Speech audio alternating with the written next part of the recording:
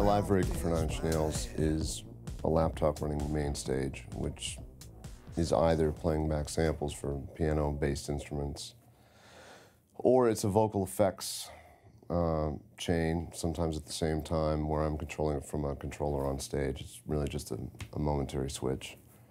Or it's my guitar amp, all of which is virtual. But the effects pretty much is all Echoboy and FilterFreak, actually. A combination of those two is pretty much the whole live rig, where each song has its own patch that's got the tempo set, and I've got a variety of different delays that get the sound I need in a live environment effortlessly. And in main stage, basically, there's the Decapitator on each one, pretty much, to a certain extent. It gets, I don't know if it's just a mental thing, but I feel that just running it through and going through some of the presets, you know, not the presets, but just the buttons and see what sounds more appropriate. It's much easier than having to go through, well, basically I treat it like an EQ, having to go through the cuts and trying to cut what's not pleasant. I hear what everybody else is doing, and then I'm in front of my computer and switch, and that seems to be a very easy way to see, you know, to make it sit better with everybody else's. In main stage, there's a set list, basically. There's a master song list, and every night there's a set list that Justin, my tech, sets up. So it's just all the songs that we play on any given night. And I have a remote MIDI controller that allows me to switch between those. If I forget, he changes by hand by clicking on it. And a lot of the times, plugins are remotely controlled by pedals. You know, I have volume pedals or control pedals that are assigned to delay mix or delay repeats. Or I have switches also that are assigned to the BPM, so I can tap the BPM, say, of Echoboy, you know. We've built a brand new rig from the ground up for every tour.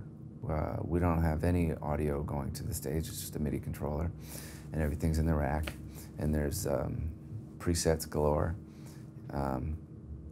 It's kind of necessary to cover all the different sounds that are happening. Well, as you can imagine, with something like Nine Inch Nails, there's so much detail that goes into each sound and each part that you can only do so much live. So things have to be reinterpreted. And when I say you can only do so much live, I don't mean that as in a negative way or like taking a step back. It's just a live show. One of the great things about it is that you can bring across more power. So whether there are loops, I mean, I'm talking about my territory specifically, loops where sometimes I'll recreate that loop on a live drum set with samples, and sometimes that'll be enough.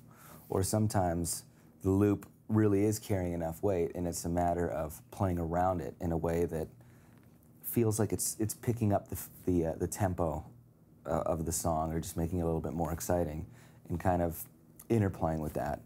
So that's really what happens at rehearsals whenever new material is introduced. So these are the songs, we kind of sit down and discuss who gets what part. I mean, as a drummer, it's pretty self-explanatory. But there'll be cases where, like I said, the loop is so strong that me recreating it is almost too much, and there's no point because it was already done perfectly there. So finding a way to fit in and around that becomes a fun challenge, and then everything just kind of falls into the groove. That's really, when things feel good and natural, that's, I think, when everyone realizes that, okay, that's the right part for you to do, and whatever it is, and it all comes together very, very quickly. And then, of course, you practice it a million times to make sure it goes well the night of the show, but yeah. What I control of myself is often certain words will have delay on it.